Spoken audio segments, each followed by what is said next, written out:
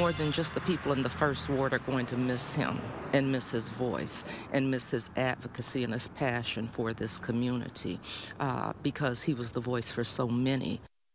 The city of Flint is mourning the loss of a local icon. Flint City Councilman Eric Mays has died at the age of 65.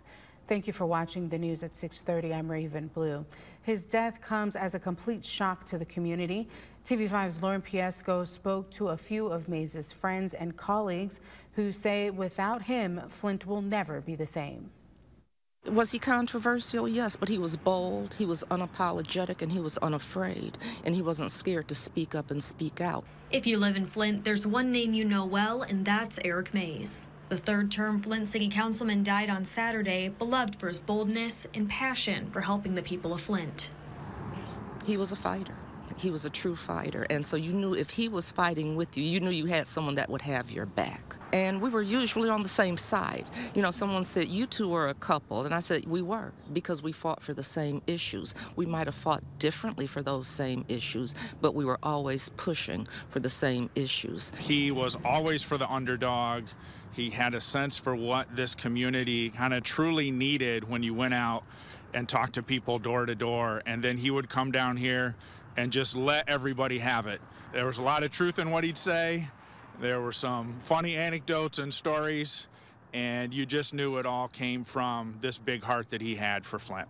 Mays' death leaving behind shock and mourning throughout the community. This whole community was devastating to get the news. We didn't always agree, but we respected each other's opinion, and we did try to work together on some commonality, on some things that we thought was good for the city.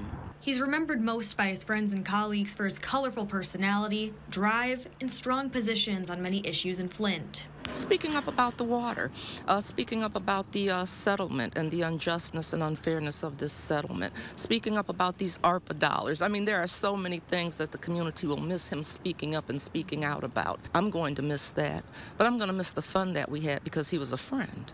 You know, and it's funny, a lot of people have sent videos of Eric and I dancing. I said, I guess we did dance together a lot.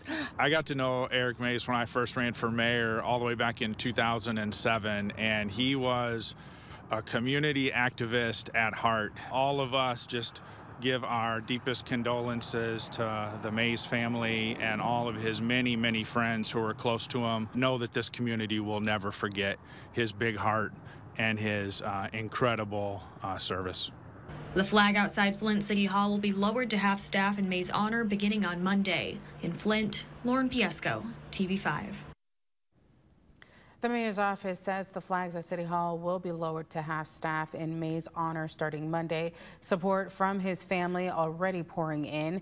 In a statement sent to TV5, Congressman Dan Kildee says he's saddened by Mays' passing.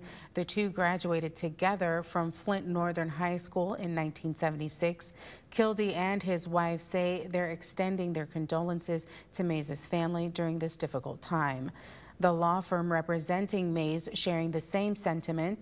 The founder of Copo Strategies saying they're heartbroken by Mays' sudden death, adding he was devoted to public service.